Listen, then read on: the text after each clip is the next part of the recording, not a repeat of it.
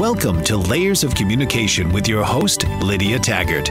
Life presents experiences that add layers to who we are and how we see the world, affecting how we communicate. Lydia is here to take apart the layers and create new ways to connect and build relationships. So now, please welcome the host of Layers of Communication, your core boss, Lydia Taggart.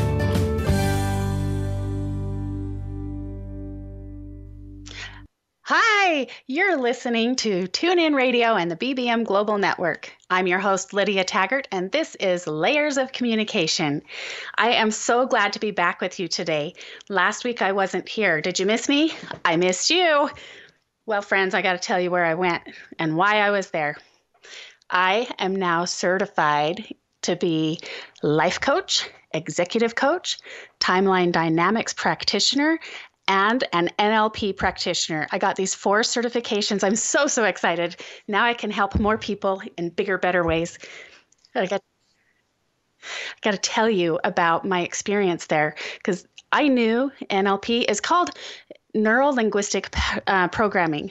We can reprogram our brain and our subconscious. It's where most of our problems and how we deal with these layers that we look through life. We can change that.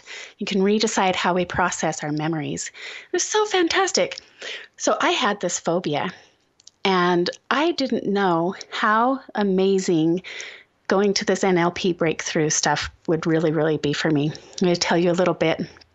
It was about water. And I was so afraid of water. I didn't ever want to go on a boat. I had several opportunities, and I just sent everybody on their way without me, and that was just fine. And, swimming, that's kind of an optional thing. Don't really have to go swimming, but it wasn't always like this. When I was a kid, I went swimming, and I loved it, and I'd go off the diving board. Everything was just great. I went all the way to the point where my teachers were teaching me how to save lives if someone was drowning. So this one day, we're walking to a pool, and for safety reasons, I'm sure this isn't the way it is anymore. But in the past, we would walk past several swimming pools to get to the one that was open at this one particular park. And we're following my parents along. My brother and I are the last in line, and my brother fell in. And nobody else noticed. So I was standing there by myself.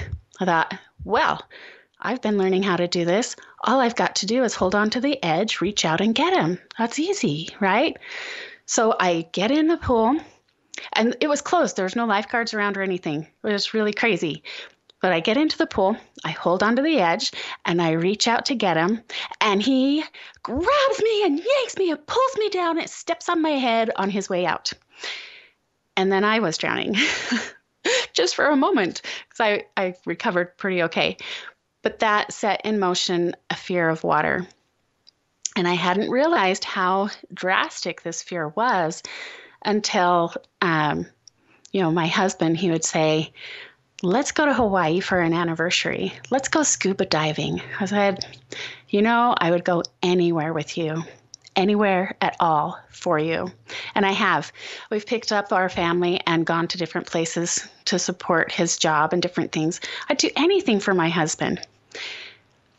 But I could not see myself going scuba diving for him. I could not even imagine. The thought of that just made me break out in cold sweats. So at class, and these were really long days, so I don't know how much that plays into it, but I think I had a much bigger phobia than I thought I did. Because they were saying, who has a fear that they'd like to get rid of? And I said, well, I would like to get rid of this. I'd like to go scuba diving and go have some more fun. And, when the kids go out on a boat, have the whole family go instead of just sending them with the friends. Or, maybe everybody in my family wants to get a boat of our own. But I'm like, yeah, we don't really need to do that. So anyway, I'm there and I said, yeah, I would like to get rid of my phobia. And as the teacher was asking, what is it? Tell me more. What specifically, how is that affecting your life? Oh my goodness, I could not even control my sobbing. I was so scared thinking about the ideas and all these things, like what I just told you, made me cry. And I was shaking. I was like, oh boy. So he asked a couple other people in the class, anybody else want to get rid of a fear? It came back to me, and I was obviously the most distraught, the most severe phobia reaction in the room. So I got to go be the example for the class. And my life has changed. Being able to put that aside is so amazing. Oh my goodness. I went up there forcing my legs to move. Like, you really do want to go change. Come on, body, let's go. And I got up there. And at the end, he says, so how is that now, Lydia? How does that feel now? And I was like, oh my goodness, I'm going on a boat. Where's the next boat? Let's go do this. I was so excited. And I hadn't even realized how strong this was until I was coming home. And the plane left out of Long Beach, California. And I didn't take my swimsuit. Who goes to a beach, like a city built for the beach? And you're like, yeah, I'm not going to bring a swimsuit. Who needs a swimsuit? And so anyway, I'm on the plane and it goes out over the ocean. And I got a really good window seat. Not like sometimes you have the window seat where you get to see half of the window. This was the perfect window seat. It was just perfect. So I was actually recording on my phone what it's like to have a takeoff. My kids have never been on a plane before. And I thought they need to be aware so that they cannot be scared. So and how cool that would be. So I was recording going out over the ocean. And I looked down at the boats and everything, and I was just curious. And wow, look at that. What are they doing? And then all of a sudden it hit me. I am looking at water underneath me. I'm not having a freak out. I'm calm. I'm happy. Life is great. And I'm over water. And then I realized it wasn't just the idea of going scuba diving. It was the idea of going on a plane across the water, across the ocean. I've been in planes before. That was all great. It's definitely being over the water. My husband and I, another time, had flown into San Francisco Airport, which is right on the ocean, closer than Long Beach Airport. And so they come in right low, right next to the ocean. And that was a completely different experience. Like, oh no, we're over the water. Freak out. So my life has changed from this NLP breakthrough. And I am so excited that now I have all these certifications that I can go and help other people in bigger, better ways. So if you want to know more about that, I want you to go to lydiataggart.com. Just drop me a message. If you have any questions about that or anything else, you want to say anything at all, go ahead and drop me a line at lydiataggart.com. And you can also call in. Our phone number here is 1-866-451-1451. We can talk about all these layers and things. Today, we're going to talk with Amie Earl. She is fantastic. She's one of my good friends. I'm really glad she can come on with me today. But before we get to that, I'll tell you a little bit more about my trip. It was 13 long hours each day, the whole week. And with the time change from where I live, there's no way I was going to be able to talk to my kids. I went the whole week without talking to any of my kids. I messaged my husband. He stayed up, sweet husband. He's such a good man. He waited up for me to get back to the hotel each night to say goodnight. He was so tired. It was morning for him when I was at nighttime. So being away from the kids, I was really surprised at how many people thought that should be like traumatic or difficult because like 2 or 3 days in a row, somebody asked me, so how are you doing? And they're concerned for me, like, how are you doing? How are you surviving without being by your kids? Because you're a mom, right? And so we're going to talk more with Amie Earl about our kids and raising multiples. She's got twins. I've got quadruplets. And we're going to bring her in after this break. Stay tuned. You're listening to TuneIn Radio, the BBM Global Network, Layers of Communication, and I am Lydia Taggart. Welcome back. I'm Lydia Taggart, your host for Layers of Communication on the BBM Global Network and TuneIn Radio. We were talking just before the break about fears. Today, we're going to discuss fears and anxieties and accepting those challenges that are presented in life. We've got our special guest, Amie Earl, today. She is a student at Life for 46 years, mother of twins, followed up with a 5-year-old, successfully raised kids, a deep thinker, a believer of miracles who is ready to change the world, and a certified emotional practitioner. Welcome to the show, Amie. Thank you. Thank you so much for having me today. I'm so glad you could come. Thank you. So I remember when I was told that I was expecting quadruplets, and oh my goodness, life can change in just a short moment, right? Like we were talking earlier, how fast my world changed from jumping into that pool to save my brother. It can change in an instant. And being told that you're having multiples is one of those moments that changes your life. What do you remember about your experience? Yeah, I remember going in for my 12-week appointment with my OBGYN, and who is an amazing, really gifted man.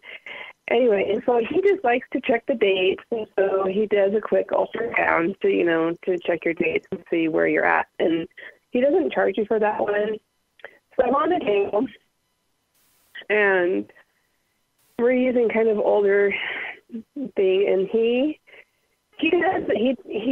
likes to find out how many there are at that time. And so he was just scrolling around.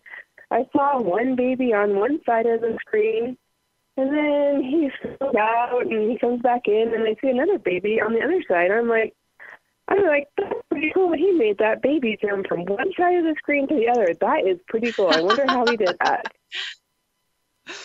And then he scrolls way out, and he's like, "You're having twins." And I'm like, "What? Are you kidding me? Are you serious?" That was just one of those life-changing moments. Like, it just is. And you're just like, you're entirely grateful for having two. But this was quite challenging. Oh, and I remember calling my husband from the foyer. I said, "Hey, dear, guess what? We're having twins." Dead silence for at least 3 minutes. I'm like, "Hello? Are you still there?" Like, what happened? Anyway, and then I needed to be on very reduced activity for the last 11 weeks of my pregnancy, and my husband was going through school, and yeah, that whole first year of life was it was really hard. For our family, it was really hard. My husband was trying to finish up school, and I said, "Hey, you finish now. We've only got a few weeks left. Let's just hunker down, both of us. Let's just sit down, and let's just do it. We're not going to put this off.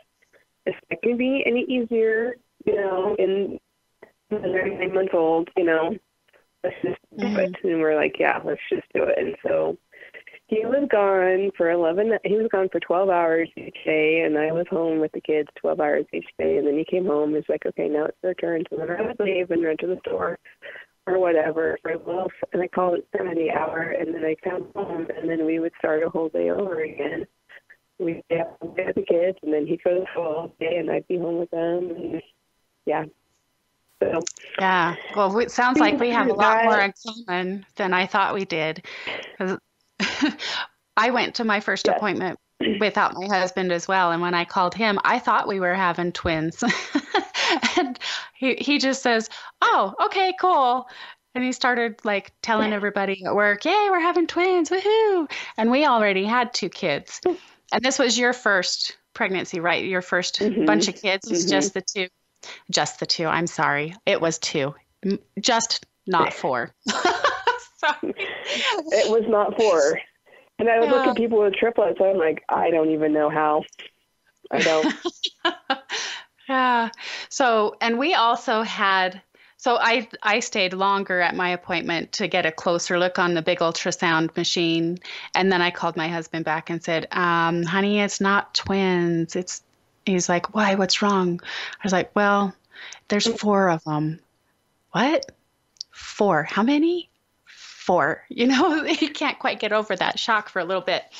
But we did kind of the same thing. My husband was just barely got approved for his MBA program. And he's like, oh man, do I need to not do that? And I said the same thing. No, it's not going to be any easier later. Just do it. Just, we need to get that done or it's not going to happen ever, right? And so that living without fear and full faith, like this is what our life is going to be, and let's go do something about it. That's just really amazing. And people are so much more resilient than we think. Don't you think, Amie? You think that you've become a lot more resilient than you expected? In my life, yes. Yes, I have. But then I've heard so many people like, I couldn't do that. And I'm like, well, sometimes in life you just, like, there are things you can control and there are things that you can't control. Like, you control what you have for dinner or what you're going to wear or what your house looks like. How many kids you produce at one time falls in the you cannot control this category, and you just have to kind of go with it and live with it and learn and receive those blessings that are there for you through this experience. Right. We're presented with amazing opportunities. And I feel the same, that I remember one time we were at a computer class. My kids were going to this, what was it, like a study group about how computer programs would be working for kids. And anyway, we're at this computer class, and this sweet old grandma comes in with her little grandson every day. And I'm like, wow, she's amazing. Taking care of her grandson, being a part of his life that he needs to help support him. And she's just awesome. Because I think that would be kind of difficult. And I found out later she had cancer, and she's doing all this while she's going through chemotherapy. And, she's just being really awesome. And I was admiring her. And then she looked at me and said, wow, you are so awesome. I was like, me? Look at you, And we do a lot more than we think when we're handed something, and we just have to deal with it. You never know how strong you can be until you try it. Yes. So I want to ask you a few questions about your kids and how it is. Because for my trip last week, people were asking, how are you? And you haven't talked to your kids all week. How is that possible? You're a mom. How can you be your own person too, right? So what's your experience with that? Well, I think it depends upon the type of a husband you have. If you have a very competent and can handle anything, then you can totally leave the house and have full confidence that things are going to run smoothly because of the person he is. I think it depends a lot with the husband. I would find it a little challenging not to talk to them like daily, at least, like I do when I'm gone for events and stuff like that. I do try and at least check in with them daily, but a lot of times that doesn't even happen. And so, like, I've always been able to leave my kids with my husband. Even when they came home from the hospital, we spent 3 weeks in the hospital after they were born. Mm-hmm. And he would come home and he'd say, okay, now it's your time, Karen, now it's your turn to go. And I often would leave him with 2 screaming kids, more than once than that. And he'd go, you just go, it'll be fine. So I've left my husband all the time, but there are some people that don't feel comfortable with that option. And so I think that depends upon the person you chose to be with forever. So. Oh, that's a fantastic point. Let's talk more when we get back from the break about husbands and communicating in a way that we can support each other in a couple's relationship for these other miracles and challenges that we have come along.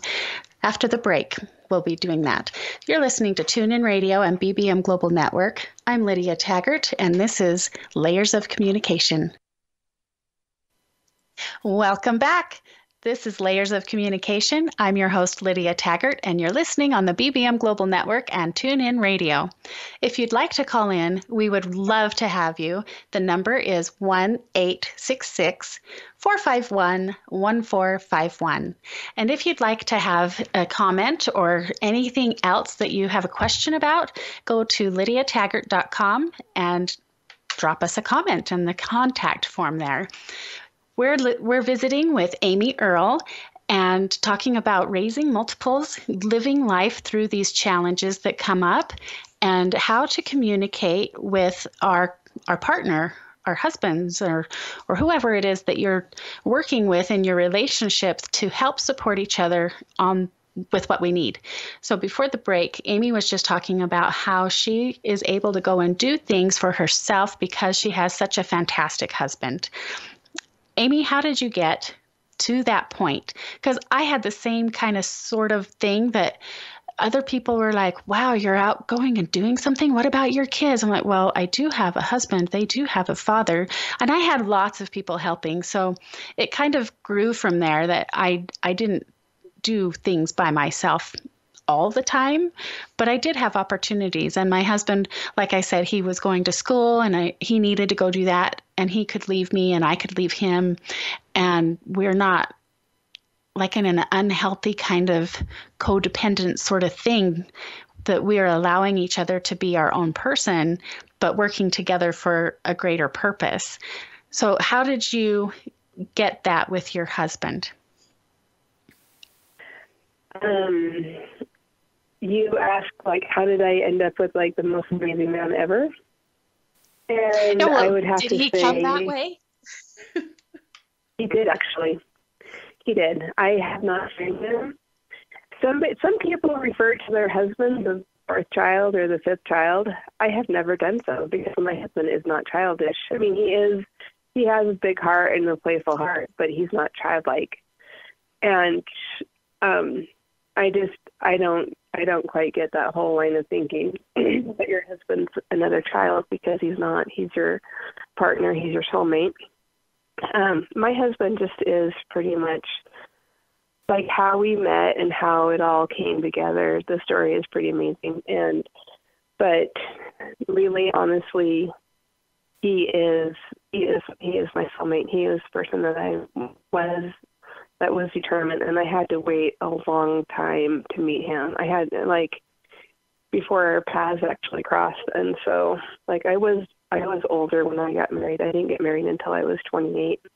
But I had lived life and experienced life of all this. I wasn't, like, just putting myself in cold storage waiting for Mr. Right to walk along. I did things. I served the mission. I played. I danced. I experienced life. And so I developed myself to the point where he was able to come into the picture, and then we were able to get married. And when we got married, we are best friends. Like, I had known him for over a year, and so we knew each other really well at that point. And so that's the way it happened for us. I know that doesn't happen for everybody, but that's the way it happened for me. Oh, how fun. I love how you say you were older and you were 28, because some people think, this is a perspective thing. Some people think that that's not really very old to be getting married.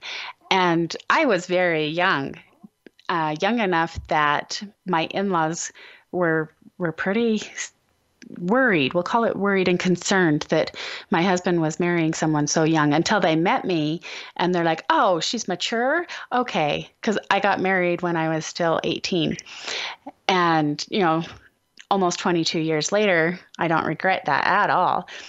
And he is my soulmate, and I love that. But there have been times, it has not always been easy. There have been times that we've had to challenge our communication skills, and we've had to adjust and change to align our, what's the word I'm looking for? To align our frame of reference so we could understand each other better and go from there, right? I was the oldest in my family. My husband's the youngest in his. So that right there, you got some differences going on. And, you have two different worlds, no matter which relationship you have, and bringing them together it creates an experience, right? Can be whatever you decide to call that experience, a challenge or a growing or an amazing experience. And then you throw in having multiples. So I'm sure you had. Wow. Yeah. I'm sure. Whole, can you even hear what your husband is trying to say in the first place? And so the Right. communications across easily. When you have two kids screaming or more, I can't even imagine it. But if you have two kids screaming at the same time, you're like, it's just physically impossible sometimes to hear. And so you just have to have love and patience and respect for each other. In those moments, you're like, he really does have my best, he really does have my back. He has my better interest, Always Right. assume the very, very best. Always assume the very, very best. And that will be a blessing for both of you. Awesome. Well, we're going to talk more about always assuming the best when we get back from this break. You're listening to Tune In Radio on the BBM Global Network. I'm Lydia Taggart, and this is Layers of Communication. If you'd like to call in, the number is 1-866-451-1451, and we will talk to you soon. Stay. Welcome back to Layers of Communication. You're listening to Tune In Radio and the BBM Global Network. I'm your host, Lydia Taggart. If you'd like to call in, that number is 1-866-451-1451. And we're speaking today with Amie Earl, mother of twins, and just believer in miracles, ready to change the world. Fantastic woman over here. She's talking with us about respect and always believing the best. And when those kids are screaming and you can't even hear the person in the room with you, what do you do at that point? Amie, what do you do when they're just so loud and so crazy? Well, now that my kids are older, we go on a date. We solve the problem. We take time out for ourselves and we go. Sometimes we just run to Walmart and grab whatever we need or something. So, but yeah. But enjoy those moments when it's so loud and it's so chaotic and stuff like that, because those moments won't be around forever. I don't know about yours, but my kids are really close and they love to chat with each other before they go to bed. And so sometimes we'll talk for an hour after the lights are turned off and they just talk about whatever, they've been with each other all day long, but they still find things to talk about at night. And I know when they leave the house and when they go on their own, I know I will miss hearing that chatter in the bedroom. Yes. My kids are really close too. And okay, for the listeners, if you're ever out there and your kids start screaming and I smile at you or there's some weirdo looking at you, I'll tell you what I'm thinking when I'm looking over at some crying, screaming kid and a parent or their caretaker trying to calm them down. I am so happy. I was like, oh, that's so sweet. Look how loud they are. Look how loving they are trying to help each other. And so don't be afraid or embarrassed that you're making a scene and people are looking at you, because it really touches my heart. It really, really does. It takes me back to those memories when the kids were a bit louder. Well, I don't know. I think they're really loud now too. And that just might be because there's so many of them, right? But I just came back on the airplane and there's kids. They get their little ears hurting and they cry. And I look over there and go, oh, you sweet little loud thing. Oh, and I remember one time at a park, there was a boy who we were having lunch at the park, and this other little boy was not interested in having lunch. Oh, this is making me tear up a little bit. His sweet mom was trying so hard to help him eat his lunch. He was autistic and he was having a little episode. And I could see her getting frustrated because I was looking at her, and I don't know how many other people were looking at her, but she was like, oh man, people are looking, right? And people get worried that you're going to be judged when you're having a child's experience and you're not in a closed space, right? You're out in the public. And I went and I told her, you're doing such a good job. You're such a good mom. And I said, my kids like this too. And we have become dear friends now. And if you have an episode out in public, just trust that at least one person, at least I am happy that you're doing that and being a parent or caring for a child. I really, really appreciate people who don't just shut them down and try to hide them. Have you had experiences where you've been out with your twins and your younger, is it a boy or a girl, your younger son? I have all boys. All boys. And all boys. And they are boys. But I had one of the people that I worked with in my past, she taught me to value my kids and to take them out in the community and just take them and realize it's not going to, because I used to be worried, like, oh my gosh, I have to be perfect. I have to behave perfectly.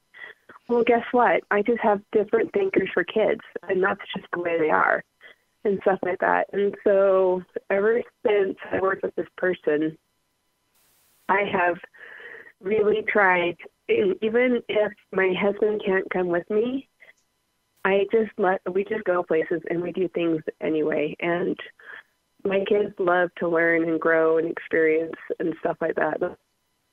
People, they like to have experiences and stuff like that. And so, and they have needed to be out of the house every day since they were 3. They just, I don't know, they just need to go and do and experience. And so I really have tried to get them to go and to do and to experience things and stuff like that. And every time I do it, I usually think these 3 things like, what the heck was I thinking? Why am I doing this? And why, like, I took my kids to the July 24th, parade, and I lost my son. Again, Benjamin, he is just this free spirit. The freest spirit you'll ever see in your entire life. But I lost him for like, I don't know, 5-6 minutes, maybe even 8, the whole terror, like, he does it to me all the time and whatever. And so, and I was like, okay, I'm done. I'm done taking kids places by myself and whatever. But you know what? You get past that. You learn as a mom to handle the situation that you need to handle, and then you can move on and enjoy life. So don't stay home just because your husband can't go with you or whatever, because your kids need to experience life too as well. And so just bear in mind that it might be a little rocky at the beginning, but to keep going and keep trying to let your kids experience life the way they need to. Yes, keep going, keep trying. I remember when I only had the 2 before I had all 6 of my kids, and we were involved in play dates, and we were going to the zoo, and we had something to do every fun Friday. We were going on some sort of outing with our friends and really getting that social environment for us and for both of us, for all of us, for the kids and me, because parents need social time too, right? And when we had the quads, it was like, oh no, now there's so many of them. Oh no. And I thought, no, why would I say that kind of life is good for a child and not for more than one? We should all be able to go out and do things and experience life, like you say. And I remember one time my dad actually told me, thank you for taking them out and letting them experience and try to learn how to behave in public, because now they're just amazing people. And we'll talk more about how amazing life can be when we get back from the break. This is Layers of Communication on the BBM Global Network and TuneIn Radio. I'm your host, Lydia Taggart. We'll be back real soon. Welcome back. I'm your host, Lydia Taggart. You're listening to BBM Global Network on TuneIn Radio. This is Layers of Communication. If you'd like to call in, our number is 1-866-451-1451. And we are talking today with Amie Earl, and we're going to talk now about awesomeness. And how do you take your challenges out into the world, all your little blessings, and still stay sane, right? How do you deal with life, living around all the life stuff going around what you're dealing with in your own personal life? These layers that we see through, that are these experiences that were added onto our core. How do we keep connected to our core? What do you have, Amie? What do you think about that? Well, I think if you look at the really big picture, and my kids are really talented and really gifted, but the world labels those talents and gifts like as ADHD and auditory processing, like that. And I've passed those gifts on to them, just a tad bit of those and part of those. But then I always tell my kids, my older 2, I said, these are your gifts to develop. And it's just like learning how to play a baseball game, or, learning how to ride a bike or whatever. These are your gifts, and these are yours to develop, however the world needs to see them come through you. and stuff like that. And so we're still working for those gifts, and it's a little challenging to raise twins, such gifted things. But I know, because I know how brilliant they are, and I just know that the talent is there, and it just needs to come out. For 2.5, I was sitting in my garage, and they were playing with my bike. I'm like, oh, look, they're interested in something. I can sit down for 5 seconds. Oh, yeah, because... You thought that, huh? Yes, I'm like, if you're interested in my bicycle, I don't care what you do with it. Let's just let you play with it. I turn around, and they took off my bicycle chain at 2.5, which showed me like, oh, my gosh, I am so in for it, and you are so gifted. And I have gone back to them like, you are gifted, and I am going to go with the fact that because every weakness that we experience is really our strength in disguise, and you just have to kind of go with that, and you have to learn how to develop those weaknesses into strengths. So. Okay, that reminds me of... They're like, you're lucky to have a mom who gets you 100%. Yeah. I mean, we are the best the best moms for our kids. That's one thing I really want all mothers and parents to know. You are their parent on purpose. That's just the way it is. There's nobody else who could do it the way that you can do it. Even if you think that you're doing a horrible job or whatever, it's the best that they could have. They're yours on purpose for a reason. So this one time we were at our wit's end about nap time, right? And I put all the kids in one room. It's actually the room I'm sitting in now. I've converted it to my office. So it's hilarious. We took everything out of the room. There's no doors on the closet. There's nothing for them to climb up. There's not a dresser. There's nothing in here at all. And we just had mattresses on the floor for them to sleep. I was like, you are taking a nap. I'm closing the door. I need my personal time. I need to catch my breath for a minute. And when I went back to look at them, there's nothing in the room, nothing at all that they could get into trouble with. But they found something anyway. When I opened the door, they had taken the heater vent off and were trying to stuff the smallest one down the heater vent.